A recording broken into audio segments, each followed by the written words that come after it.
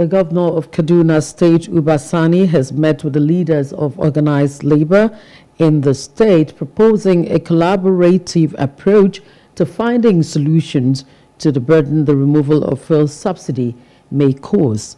He announced the formation of a joint committee consisting of representatives from the government, Labour Congress, and other stakeholders.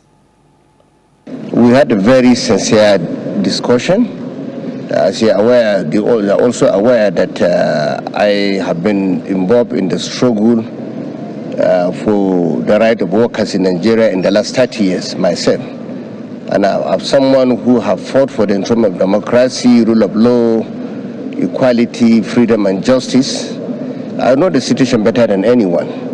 And I also understand the fact that as a senator in the last 4 years, there is no even provision in the current budget for subsidy from 1st June. So the facts remain extremely complicated because the current president and Commander-in-Chief Aswaju Ahmed Tinubu is left with no option than to announce the removal of subsidy because it's not even in the budget at all. But the most important thing, and the reason why I quickly called the labor leaders here this morning, is because I know the crisis that will face the downtrodden, the masses, because this is something that's sudden. And of course, as leaders, it's our responsibility to come with very important and robust palliatives arrangement. And I believe we cannot do that without the support and the cooperation of the labor leaders. That is why they're here this morning.